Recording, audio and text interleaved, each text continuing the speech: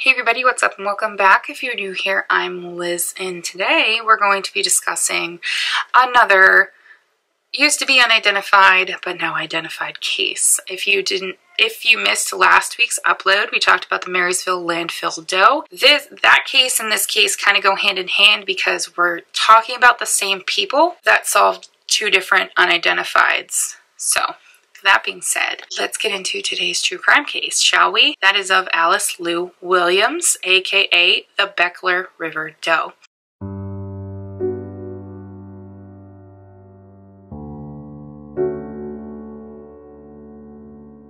So on June 16th of 2022, there was not one but two unidentified cases or doe cases that had been identified. The Marysville landfill doe, which I'll put in a card above, and the partial cranial remains of a human that was discovered in Skykomish, Washington, or like she would have been referred to as the Beckler River Doe. Now, these remains were identified as Alice Lou Williams. This was after Dr. Taylor, who I mentioned in my previous video. She was the same anthropologist that helped the identification of the Marysville landfill doe. She was able to determine that the cranium belonged to a person, that of female origin, and was over the age of 40. But the problem they had is that obviously we figured out it's a woman, she's over the age of 40, but we couldn't figure out how she died. Now, her cause of death is actually classified. They have not released how she died, if that just makes it even more strange. But we were able to determine that the act of death itself happened at least 1 year prior to discovery, but possibly as many as decades before discovery. So the whole kind of thing is a little strange. And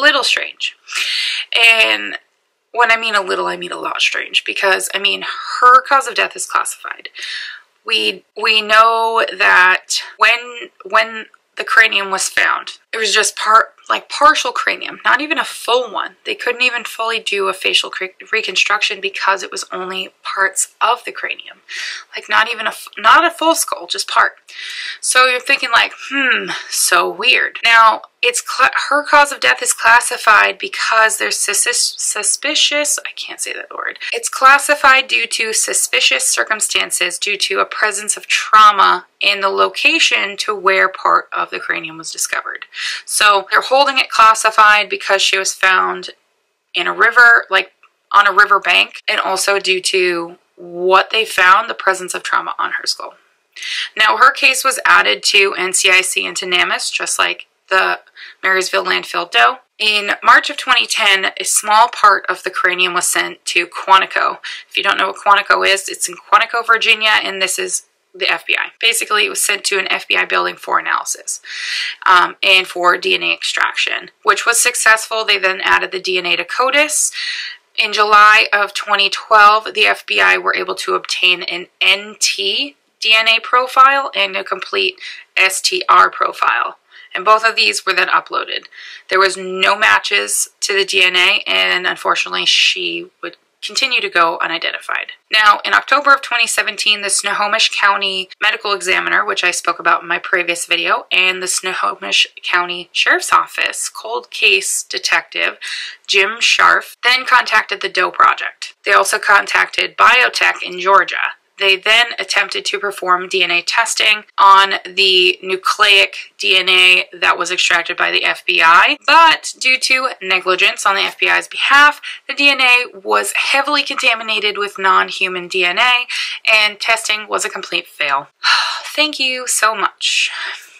So, there was another attempt that was made in October of 2019 when they took a small portion of the cranial bone, but this was unsuccessful in another extraction, and it was also recommended to not attempt another extraction.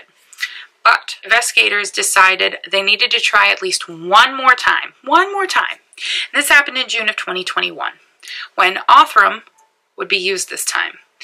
The investigators sent a section of the cranial bone to Othram so that they could extract DNA. This funding was also provided by AudioChuck Productions, just like that of the Marysville landfill doe. In March of 2022, Othram was successful in extracting DNA that was sufficient enough for testing.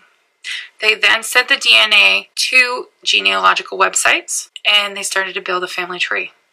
As soon as they started, they obtained multiple close matches to this DNA profile. And they discovered that Alice Lou Williams fit the profile that they had. This woman fit the profile, and she was unaccounted for. She hadn't been seen in years. Alice's children were contacted, and then they volunteered a DNA sample.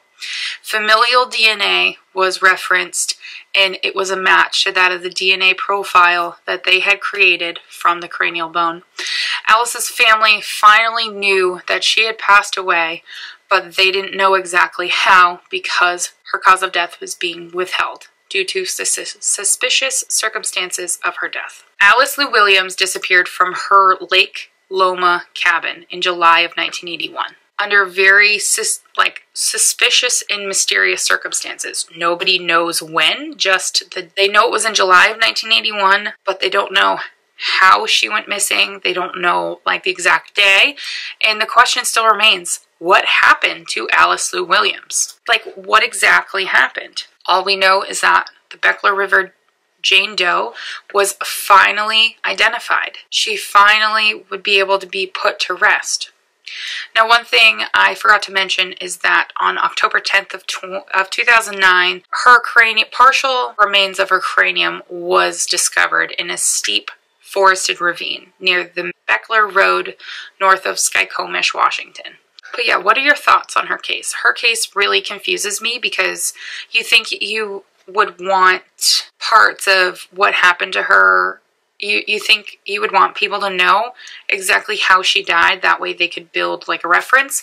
Unless her case is a part of something much bigger and we don't really know. There's nothing really determined from that. But what are your thoughts? Leave them in the comments down below. I would love to hear what you have to say, and I'll see you guys in another video.